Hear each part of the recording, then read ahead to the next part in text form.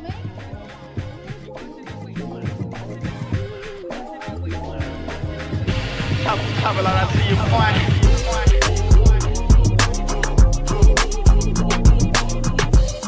to another episode. I am V, and this is the Sussex Set. Welcome back, guys. Yes, this is another episode, and there are a lot of things to cover, so I'll probably break it up into parts.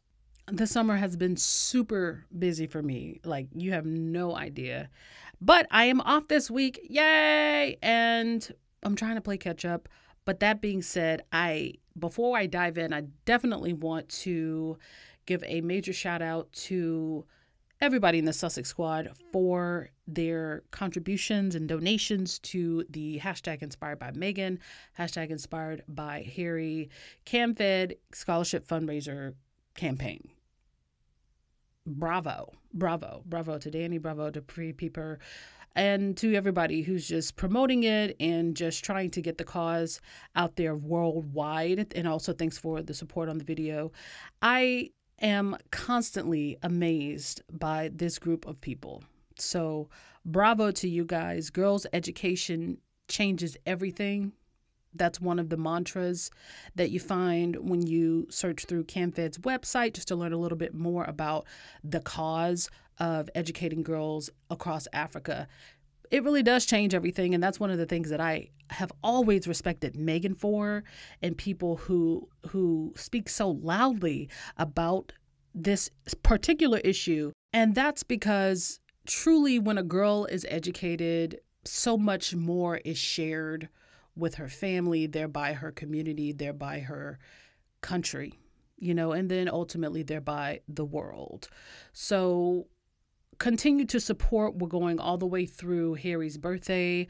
Of course, don't stop donating after that. I would really recommend selecting CAMFED as one of the charities that you donate to on a regular basis. That's something that I've definitely started since I have been a Sussex watcher, hashtag Sussex Squad. But this is one of those moments where you realize that even though you may not be able to give much or have a huge platform, this is one of those moments where you realize that your impact matters, no matter how small. And not just for CAMFED, but for many other organizations and charities that you may have learned about throughout this whole process in the last couple of years. One of my favorites that I donate to on a regular basis is Waves for Change. I didn't know about the existence of that organization until I saw a post from Harry and Meghan. But I love what they do so much. So I hope that this is something that we can all look at and say, well, don't just stop there. You can carry on as an individual and contribute to causes that matter to you, whether locally, whether it's something you've heard about through the Sussex Squad, whether it's something you've always wanted to participate in. I really hope all of us carry on in that spirit. Use your voice, no matter how you use it, to shine a light on a cause that will impact someone other than yourself or outside of yourselves. So outside of ourselves. So well done to all of you guys. Thank you so much. And let's continue to roll on. We are, at the time of this recording, we are about 10,000 away from 100,000. And Meghan's birthday was like less than 2 weeks ago. So I hope you realize how remarkable that is. For the vast majority of us to never have met each other, to have built a community nonetheless, and to regularly promote causes and charities, in this case CAMFED, and their impacts are going to go far and wide in perpetuity. Phenomenal. All starting from organically, mind you, from individuals seeing how poorly Meghan was treated, but yet being inspired by how she was able to carry on and still do good. And we saw how fiercely she was protecting that light. This little light of mine, I'm going to let it shine. That's not an accident. That's not an accident that she included that on her Instagram, or that it's probably one of her favorite songs. And if it's a great song. It's a great message. Never let somebody dim your light.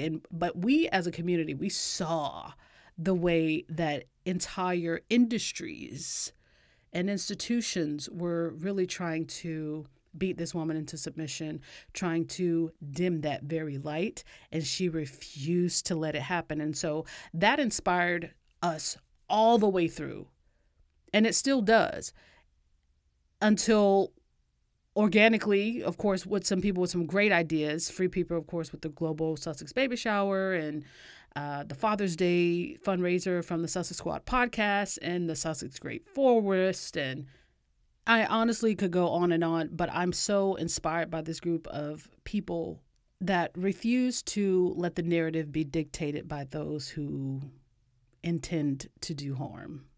We didn't let that happen, and we're still not letting it happen. And guess what? Girls are getting educated on the back end of it. So give yourselves a round of applause, honestly. You guys are incredible. So let's continue. So many things have happened since the last episode. I mean, things are really just starting to pick up and move fast. I thought summer was a slow time, but no, I'm just being silly. But Travalyst had their summit. If you registered or you logged into the virtual summit, definitely let us know how that went. I was at work during that time, so I wasn't able to actually participate, but I was very glad to see that is something that he holds near and dear to his heart, and that he's continuing with in a major way. You may or may not have known that he's trying to let that be one of the organizations that brings people back into travel in a more responsible way, because that's what Travalyst is all about, is trying to encourage a sense of accountability in tourist industries and among travelers, because the communities where tourism happens and where those industries may be based are not always impacted in the best way. And so with the global community just coming to a halt during the quarantine, Travalyst wants to be one of those organizations that allows travel to resume in a more responsible manner in the ways that it can, and in the ways that Travalyst can make that impact. So I was really happy to see that Travalyst really has not stopped, even though the pandemic has put a halt on a lot of things. Travalyst is still carrying on about the business of responsible travel. So well done on that, Harry. And of course, you guys may have seen Harry's interview with Rashad Robinson, who is the president of Color of Change. That is a wonderful organization, and the conversation was insightful and important. It's something that it was great to see Harry engaging in. And of course, it doesn't stop there, but it's very encouraging to see him delving into an area where you can tell he may not be the most comfortable, because he knows there's a lot to learn. We all have to learn, right? But it's not something he shies away from. He's invested in it directly, right? Because he's now living in America. He came to America at a time when, in my lifetime, I've never seen something as volatile as what we are sort of all living through, with not just the Black Lives Matter, but that plus the pandemic, and then seeing, even racial disparities in that, but hovering over all of that is the experience that he went through as a direct observer to racism experienced by his wife directly.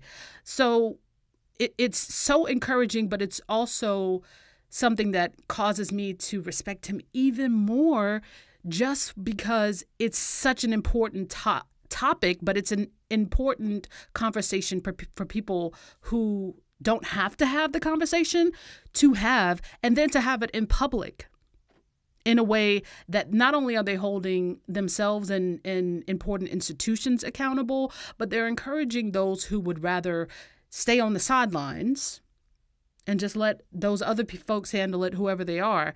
But encouraging those people to jump in the game and actually, let's all do this together. Let's all actually make this world that we're living in one that we would be proud to pass on to our children and grandchildren. Because right now, it's just not that. But it was really great to see Rashad Robinson and Prince Harry talking about the importance of compassion and turning words into action, not just saying what would be nice and what we should do, but actually doing it. Keep the words, just do it. But Color of Change is honestly such a wonderful organization. It is America's largest online racial justice organization, and it is driven by its almost 2 million members. Now, you may remember Harry and Meghan participating in the Stop Hate for Profit campaign, where they're still doing that right alongside Color of Change. And that campaign asks Facebook advertisers to pause ad spending and demand that racism across the platform be addressed. And to be perfectly honest, there's a lot of things that need to be addressed on Facebook, up and through Facebook, the organization, the business, the platform. So many issues, but I like that they at least mentioned, and I love that Harry and Meghan are using their voices to shine a light on the fact that something on these social media platforms has got to change, especially one with as much influence as Facebook. But one of the things that I plucked from this conversation that I absolutely loved was Rashad Robinson's take on charity. And he said that charity is not bad, but when we use charity to substitute the work to actually change the rules, then we don't put ourselves in the situation to build toward justice. And that's so true. Like, how many times do we see people doing charity and they're done? You know, they dust their hands off and they say, I did my good deed for the day, and they go on about their day and their business, which is not necessarily bad, but true work still has to be done in a lot of areas, in a lot of ways. And of course, I'm not referring to Harry specifically, because he's always been someone who has promoted his organizations and charities as a means to impact the lives of young people far beyond where he steps in or where his collaborators step in with the charities. But it's really interesting to explore that conversation in relation to racial justice, in relation to social justice, because at the end of the day, this is going to be a growth process, not just for Harry, but for so many people who are jumping into this conversation, who have massive influence, who are jumping into a conversation and not just seeing what they can learn, but seeing how far they can take it in the right direction. And for Harry, it's a major growth process because he has lived in a bubble for his whole life. But even though he's been in that bubble, he's always pushed out of it. If you know what I mean? Like, nobody chooses to be born poor. Nobody chooses to be born rich. You are born who you are born. You don't get to choose your parents. The boy didn't choose to become a prince. You know what I mean? Nobody chooses to be born royalty. So to an extent, he had no choice but to be in a bubble. But even before this is not something that surprises me, that he would engage in this conversation, this type of conversation so authentically, because it's not the type of topic that Harry has ever shied away from.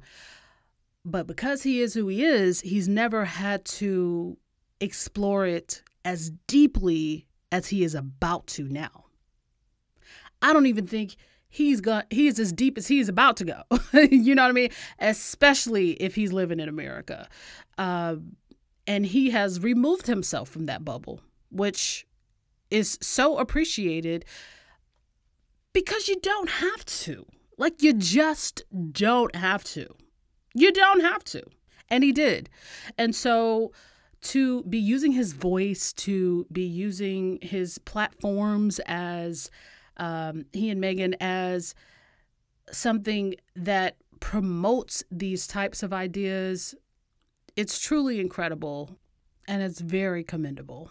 So those couple of things definitely needed to be spoken about early on. I didn't want to put it on the tail end because it deserves to be on front.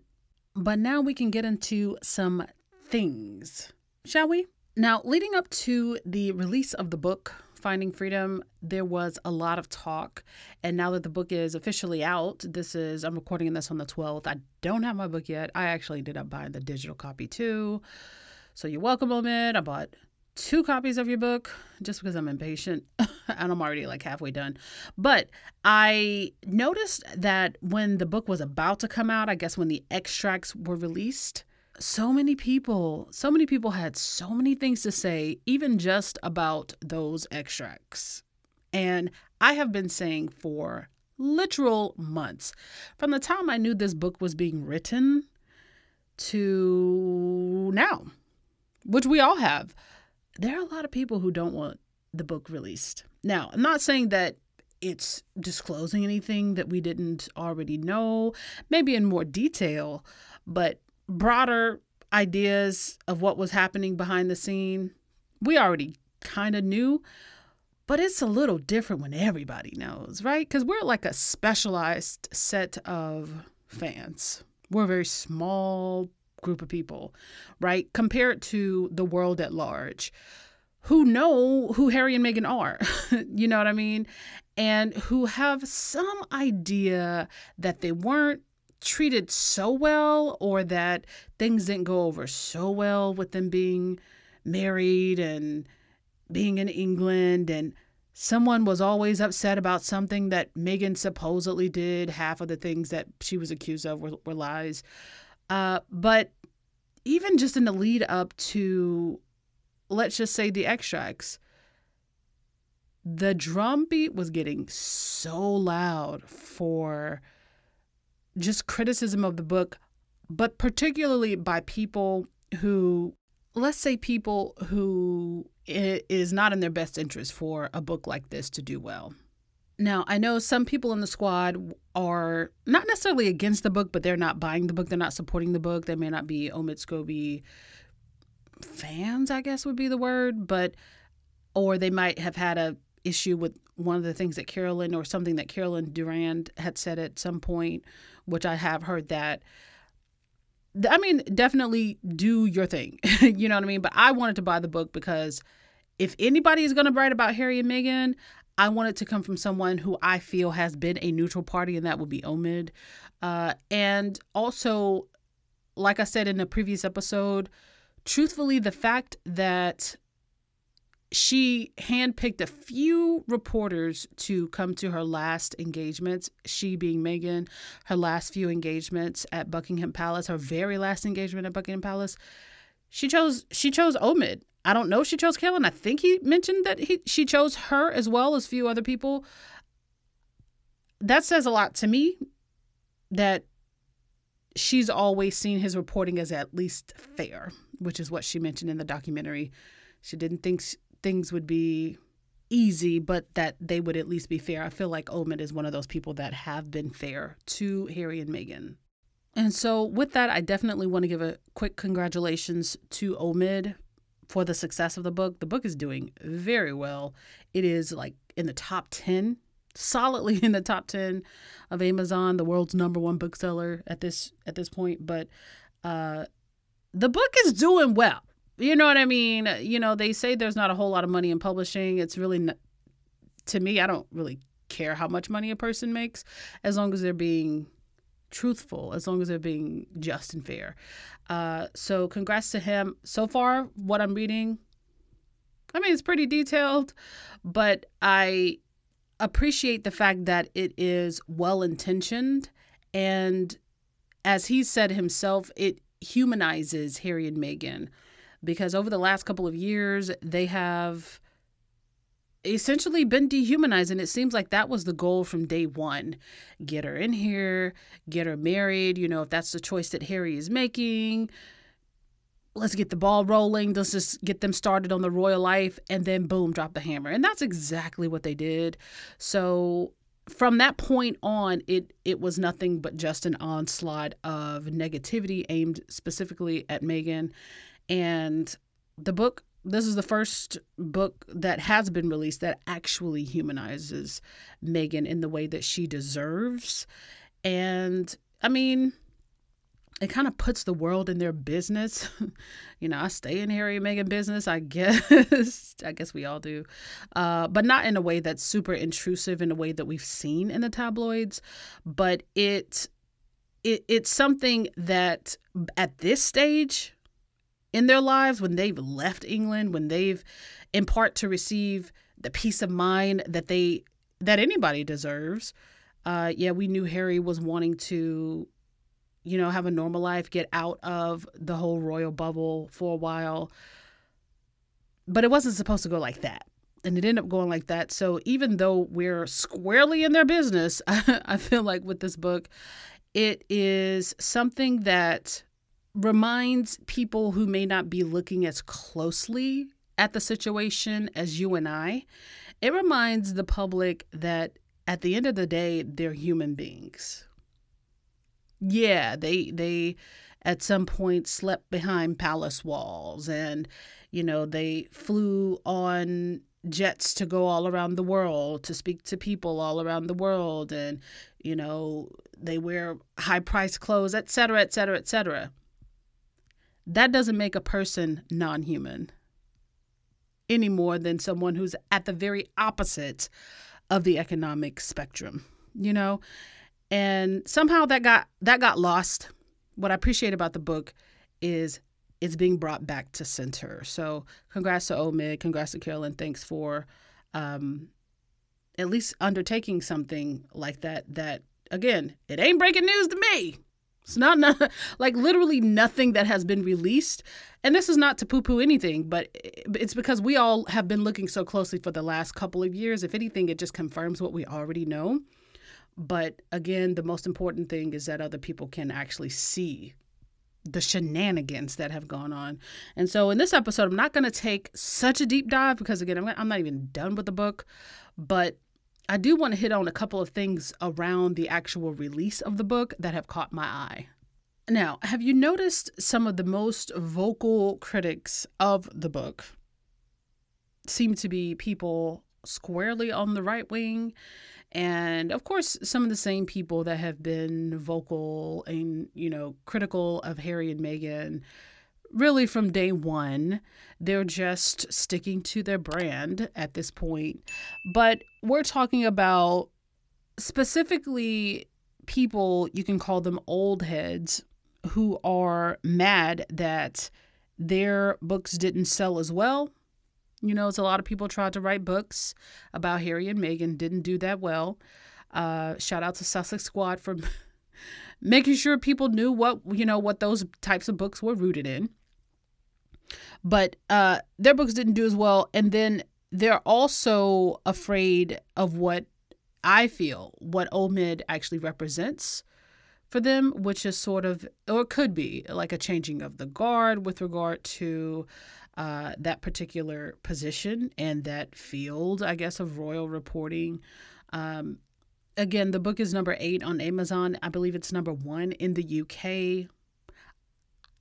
I really don't look that closely, but you guys can tell me whether or not any other royal books have done those numbers, or at least up to that particular point rank in the lists.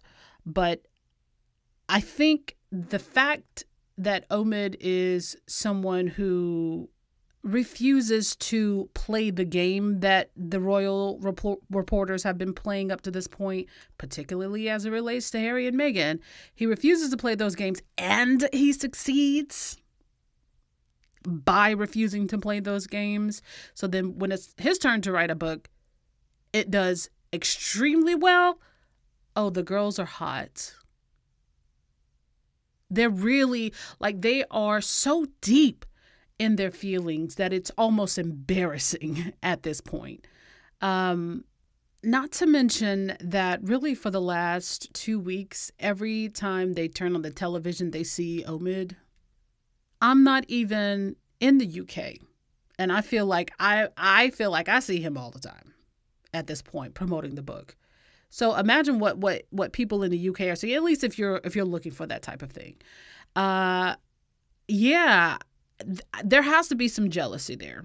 I mean, I don't have anything to substantiate that. I doubt, but I do have common sense, girl. And again, nobody else has had that type of success that I have seen in the last couple of years.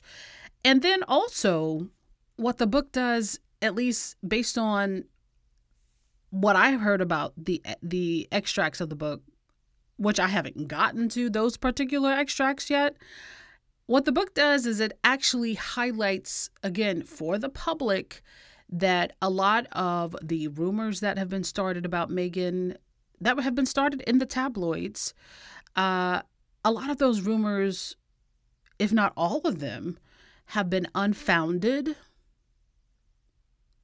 Okay. Or if there was a certain situation or something similar that happened that made it to the papers, it was completely muddied up. And by the time it reached the papers, so different from what actually happened. So a morning text at 5 a.m. becomes Meghan is a demanding bossy individual who's, now being referred to as Hurricane Meghan. You know what I mean? And that's just one topic. So the book definitely shines a light on the sinister nature of the tabloids. But then, as I'm assuming, as it goes through the tenure of the Sussexes in the royal family as senior royals and in England, it shows straight up that the family was briefing against Harry and Meghan, that the family didn't protect Harry and Meghan. Again, completely unrelated to the book, Meghan said herself she didn't feel protected by the institution. In fact, she felt silenced. And so this is in her court documents. That's public. And so that's another thing that the criticism of this book is rooted in. Not saying it doesn't deserve criticism. I mean, everything deserves criticism. When you put it out there for the public, it's going to get criticized. But a lot of this criticism is really just based on people feeling exposed, and not just the tabloids. But understand that a lot of these people that work for these tabloids, they're mouthpieces for the people we never hear from. Those in the British royal family. So see if you recognize some of these names. Piers Morgan, he's in the book, but we knew he was a critic. He's going to criticize any and everything because his feelings got hurt because Meghan decided that she didn't want to meet up with him again. Like, sis, move on with your life. And so from there, once she officially became a royal, he was bitter about it, and he used his show as a bully pulpit. And he, like a lot of other people, decided that she was trapped and she had nowhere else to go, and so all she had to do was take it. And nobody counted on them leaving. Of course, he's a critic of the book. There's Richard Palmer, another right-wing talking head type reporter. There's Dickie Arbiter and his spawn, Victoria. Dickie was a mouthpiece for the Queen back in the day. And I guess a lot of people somehow thought that Victoria Arbiter was neutral. I mean, she's not as bad as some people, but she seems to be going on shows from the clips that I've seen and saying that Harry and Meghan, she's basically perpetuating this lie that Harry and Meghan authorized the biography. Just because the authors talk to people who are their friends does not necessarily mean that Harry and Meghan authorized it and went through and edited and said, make sure you include the... It's unauthorized, but she seems to be putting forth this idea that Harry and Meghan have something to do with it. Like literally every interview she's done, she said this. Things like, oh, well, things are just a little bit too detailed. How do you get this information if you're not being told this specifically? Who's telling this to you when only so-and-so was there at whatever you're referring to?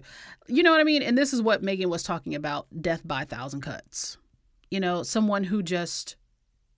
not just her, but think of a whole group of people and a whole industry where every chance they get, they tell a little lie. But if they're doing it every chance they get and then 10 other people are doing the same thing, then it creates a narrative. And then after a while, it becomes very difficult to control that narrative. And then after a while, it becomes Meghan is the downfall of the royal family. You know what I mean? It's just how things get out of hand that easy. There is, what's that man's name? Arthur Edwards, the photographer who likes his pornt. Sorry. I can't say the real word because YouTube is going to punish me, but PORNT. Yeah, he likes that apparently. But no, that's neither here nor there. I guess that's his business, but well, it's public. Listen, this man is going on seems like a tour of scorn. He has been in his feelings ever since Harry got married. You know, he talks about how, you know, I've taken a picture of him since he was a baby. And boy, Harry ain't your grandson. That man got a life, you know, but he's said some things, really nasty things about Meghan. He's a critic of the book. And you know who else is? Dan Wooten. That's something we're not surprised by. I would be more surprised if he had nothing to say about the book. Oh, and by the way, did you hear? We're nasty now. Sussex Squad is nasty. Nasty. Nasty girls. Don't mean a thing. Oh, you nasty girl. Hey, guess what? We're in good company. Because according to what I saw yesterday, Donald Trump called Kamala Harris nasty. He called Meghan nasty. He called Hillary nasty. He calls any woman that has a voice that is not afraid to use it, as Meghan has said, they're nasty. So shout out to Sussex Squad, you nasty girls. I'm honestly flattered, Dan. Thank you. I didn't realize that you had thought so highly of us. But I guess, you know, this year is full of surprises. So, but seriously, I will say this, and I only say this so you don't actually engage with people like them, especially Dan, but really any of these reporters, y'all. I saw the tweet and there was a video. He wasn't tagged in it, so that, you know, that's fine. But where he was calling Sussex Squad nasty, he was speaking to someone, they were talking about the book, and, you know, now he's on this whole thing that, oh, Harry, he needs to apologize for dressing up, you know, in Halloween that one time, and, you know, it just wasn't right, you know. Oh, he what does he get off talking about social justice when he hasn't even apologized? Girl, ain't nobody thinking about that. Don't you know that in 2020, people are so vocal about any and everything. If somebody was ready to throw Harry, you know, off the side of the boat for that, then they would have done so already. Don't nobody care about that. But what you need is the views. What you need is the clicks. And so, of course, you're going to name drop Sussex Squad, because now that the Sussexes aren't actually there and you don't actually have any content, of course you want to get the people who are very active on Twitter to somehow get your stuff, somehow, you know, popping on Twitter so other non-royals can happen upon it and maybe go to an article and click on it, or you know what I mean? So what I'm saying to you, Sussex Squad, is this. Peep game. Do not fall for it. So yeah, fine. Go ahead and call us nasty girl. Nobody cares about your opinion. But what I'm saying to you is don't fall for the okie doke, because we have seen reporters for the last couple of years talking about and not realizing that their tweets were being screenshotted, I guess, saying, oh, well, you know, they're engaging and all we care about is the clicks. And somebody recently said, well, I have a mortgage to pay and I got kids to feed, just on some bull crap that they were sharing. You know what I mean? When someone from the squad had called them, oh, this isn't like an actual royal reporter, a verified blue check, you know? So don't fall for the okie doke. This man is trying to get us engaging in his tweets, engaging in his links and his stories. He could say Meghan was about to grow a third boob. Don't click, don't engage, because he wants that engagement. He needs that engagement. And what you should do is just starve him out and let him write about Will and Kate and Charles and Camilla and Philip and the Queen. Let him do that and see how much engagement he gets. He loves them so much, he says they're what's good for England. Well, go ahead and write about your people, Dan. Stop name dropping us. We know we are that girl. We know this. But you ought to be done with us. Harry and Meghan are paying property taxes in America, girl. So just write about the people you say are doing it well. They're not putting a foot wrong, I believe Richard Kay says all the time about Khadijah Monet. And so those are your people. I'm sure they're happy to have the attention back. So give it to them. Give it to them. Give it to them, girl. Stop dropping our names. You have no reason to at this point. And Kim, you made a good point on Twitter, which is that Sussex Squad content gets more engagement. Just Sussex Squad content. Not our tweets, our content. Like, people are writing about us at this point. You know? Because we are a part of the narrative. Not that we necessarily made ourselves a part of the narrative, but in a way we kind of had to. Because, again, imagine if there was no one to debunk a lot of the lies that were told about Harry and Meghan. But our content gets more engagement than like Cambridge content, for example. And that's not to shade the Cambridges, but it's not our fault that people aren't actually interested in them. And so you know what that means, or at least what it could mean, since the fluff that they write about regarding the Cambridges, and that's just an example, since that doesn't get the clicks that people like Dan Wooten at The Sun and all these other clowns at The Mirror and those idiots at The Telegraph and the fools at The Fail, well then maybe they need to take a pivot toward the nasty and salacious tabloid type content about the Cambridges that they so happily wrote about Harry and Meghan. Not that I want that, because I'm not invested in it one way or the other. I do not care. Have I mentioned that before on this podcast? I don't care. But don't drop our name.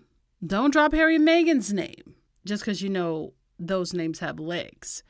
Now, taking that pivot won't be such an easy thing to do because your spare is not there, right?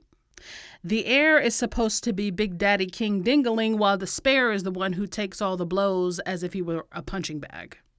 And that's not to say that they haven't historically been critical of Will and his work ethic, or Kate and her work ethic.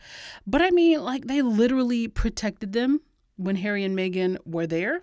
And now that Harry and Meghan are now doing their own thing, well, you know, you can make a choice. You can just hang it up, or you can do what you do best and keep that same energy when it comes to the royals who are actually sucking up your tax dollars as if they were newborn babies looking for a treat. And keep that same energy when it comes to the royals who are actually sucking up your tax dollars as if they were newborn babies looking for a treat. I mean, sucking them right up. How about the fact that, I mean, we got helicopter rides, we got $1 million driveways, we got like hedges just to keep the public from peering in. But y'all ask for Harry and Meghan to pay back renovations for Frogmore Cottage, and it's a structure they don't even own. You know? So, I'm trying to really not use profanity because I really want to tell y'all to go straight to hell. But you can keep Sussex Squad out of your mouth because we live in America now, you know, Santa Barbara to be exact. We minding our business over here. Okay. So speaking of Santa Barbara, congrats to Harry and Meghan for purchasing their first home, both together, and their first home, ever. That's amazing. That's incredible.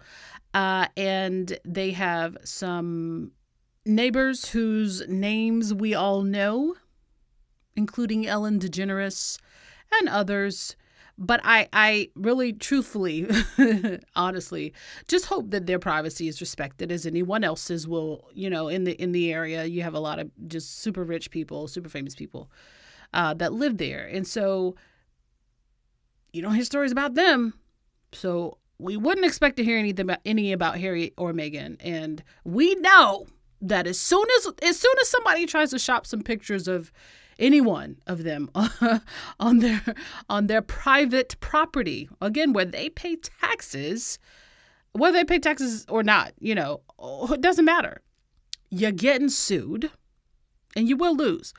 But I just hope people, just give them peace of mind and that like just regular people don't like just see them and take pictures and things like that. And they don't get pestered just because, nobody wants to live like that. Nobody should live like that. And frankly, they've been through enough. But I love the fact that nobody knew they moved for like a solid month, more than a month after they moved from Tyler Perry's property. We love it. We love to see it. And, that's not a move they probably could have pulled off over in England. That's how it should be. And to be honest, I would be fine never knowing where they moved, when they moved, as long as I knew that they were safe and had peace. So congrats to them, though.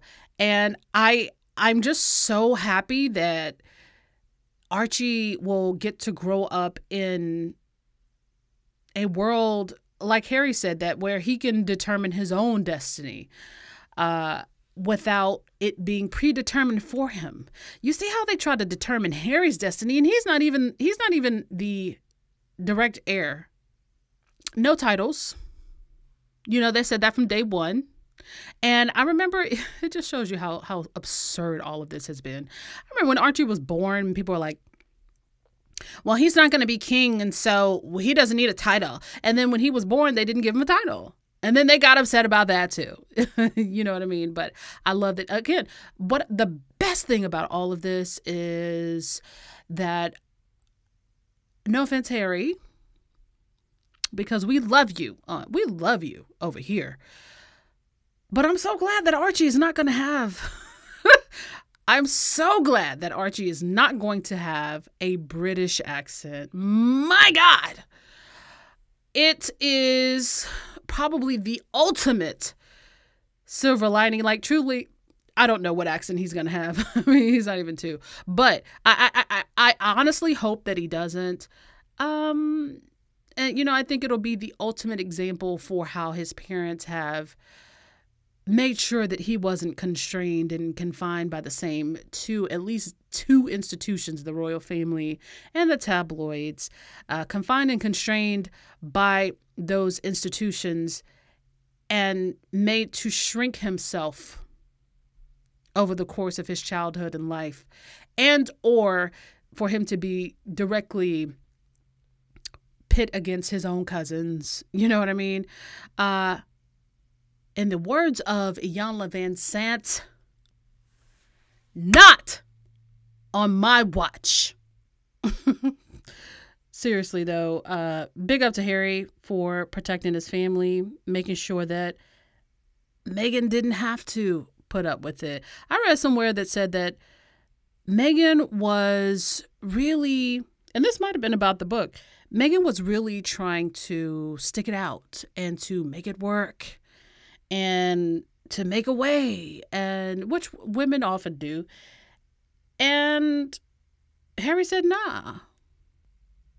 Because we good on any MLK Boulevard. We good. We good, girl. We finna go to LA. We finna go to the West Coast. We finna go to America. We finna go somewhere that is not here. And I feel like Harry decided that you're not putting up with this anymore. Because I'm damn sure not finna put up with it. And it's time to go. So that sort of, the fact that it, if this is true, assuming this is true, that if she was really willing to stick it out of love for her husband, whew, my God, what a sad thing that would have been. I mean, the love for your husband, the love for your family and marriage, that's incredible. But essentially, that would have meant that she would have had to, again, shrink herself. Not that she would have done that, but I think over time, there would have been a consequence to that woman's soul. I don't care how you slice it, over 5-10 years, there would have been a consequence.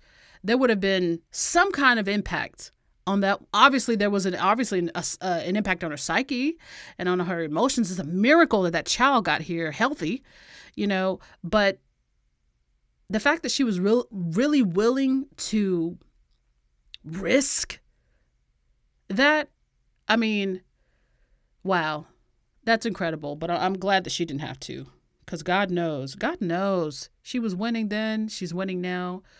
But a light like that should never be dimmed, ever. That would be a crime. No one's light should be, but for someone who has so much to offer, so much to say, and so many things to do in this world, in her life, that's unacceptable, the way they treated her. And I'm glad that Harry decided the same thing. And that trip over Thanksgiving, where they were deciding which direction their life would take, they planned it and they got the hell up out of there. And I'm glad. Speaking of Meghan, y'all, how does she just keeps winning.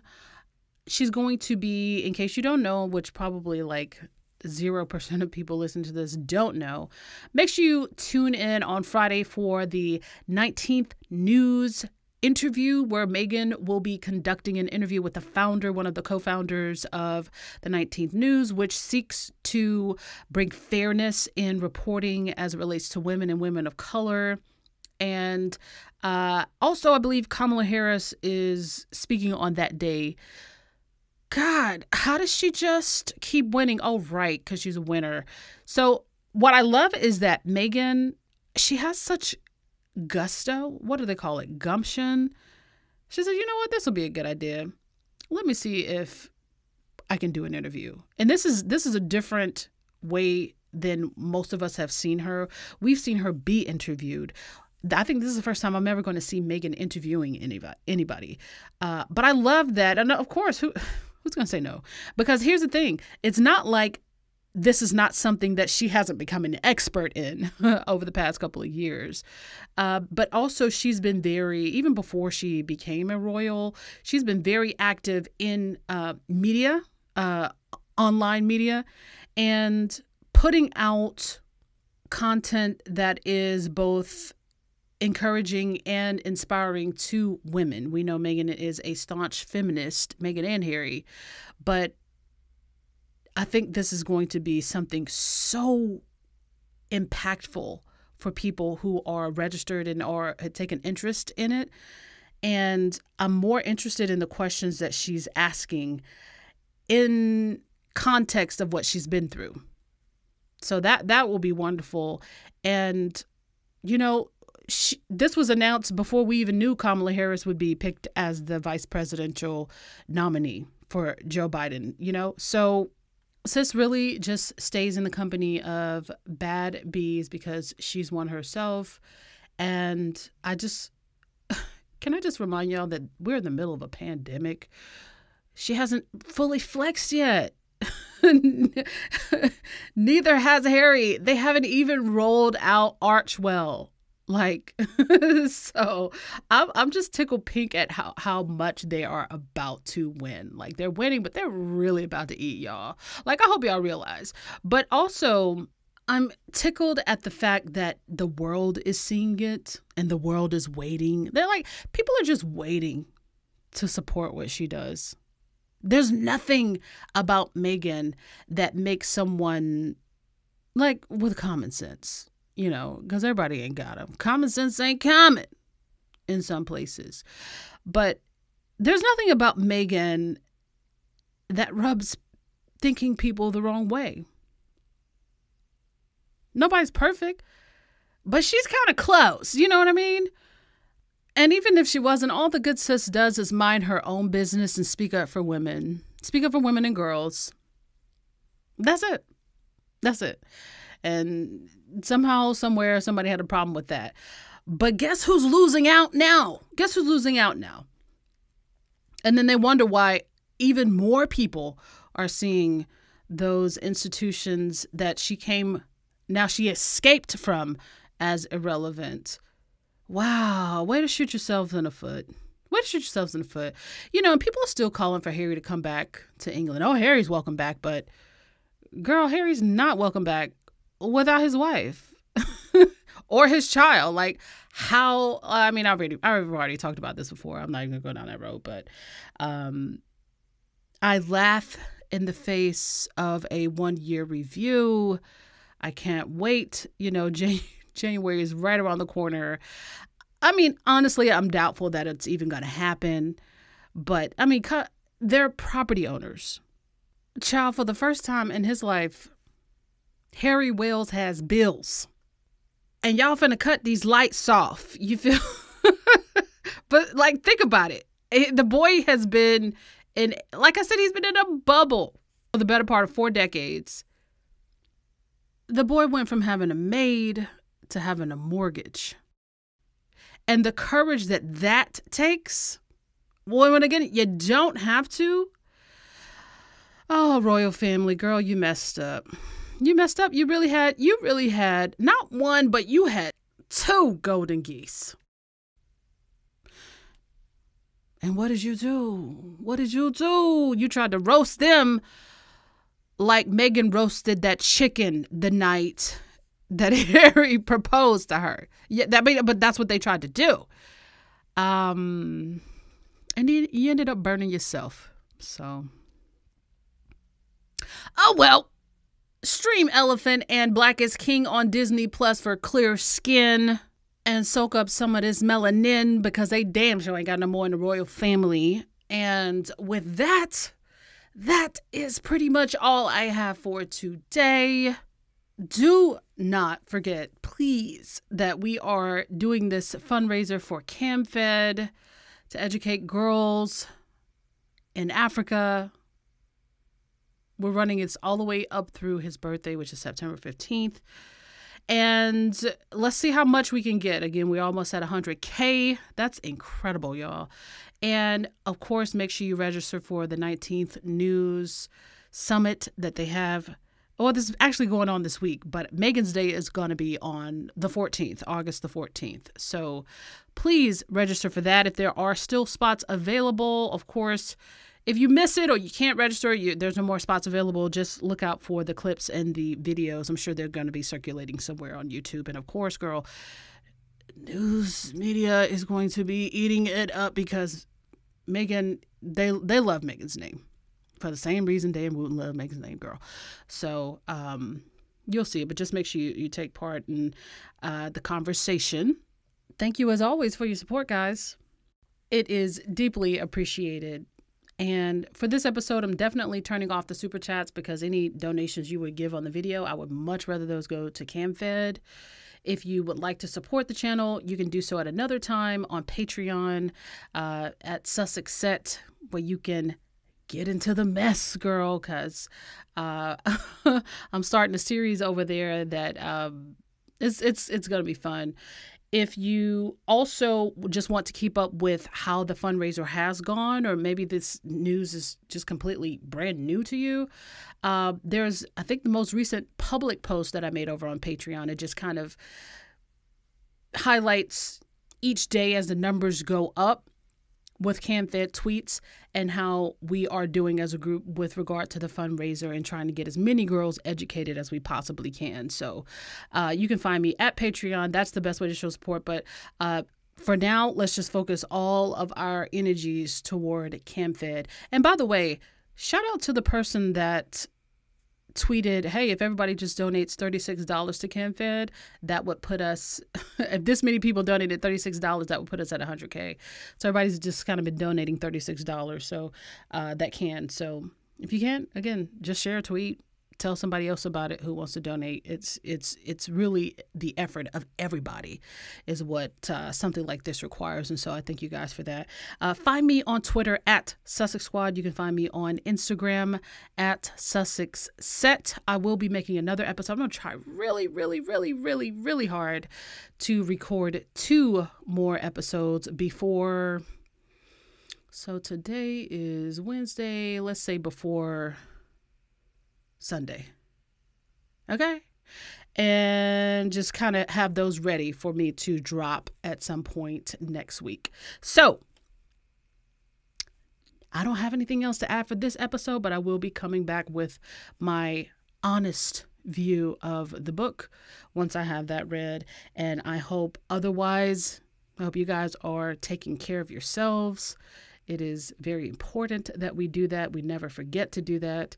And you're taking care of each other, and that you are you're just shining your light the way Miss Doria taught Lil Meghan to do, and Diana taught Lil Harry to do, and I'm sure our mamas taught us to do. So keep on that vein. And I think that'll carry us well out of 2020. And so with that, until next time, ladies and gents, peace. I'm a bad bitch. You can't kill me.